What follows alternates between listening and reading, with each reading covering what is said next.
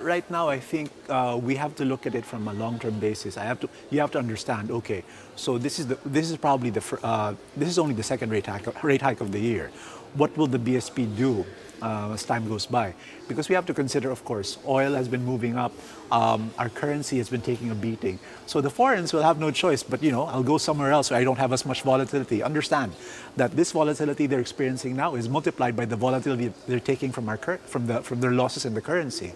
So if we're able to mitigate that, we're able to, let's say, hike interest rates and maybe mitigate the currency loss. This actually may be an opportunity for some people. Now the thing is, though, the BSP can't really target the currency and actually have it at a particular level. So if you look at also how the PSEs behaved, one argument for the PSE's bull run in recent years was we can tolerate higher valuations, tolerate this spectacular rise because the growth story is justifying the premium that the PSE is trading at. We've seen it come down quite dramatically over the last 5 months.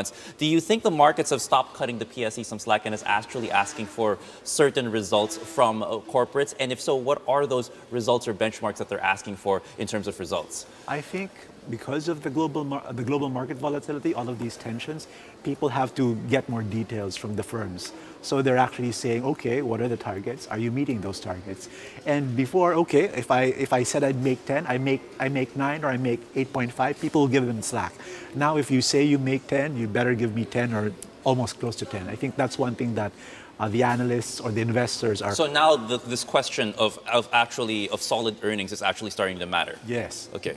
Well, it already did previously, but I think it has a heavier weight at this point.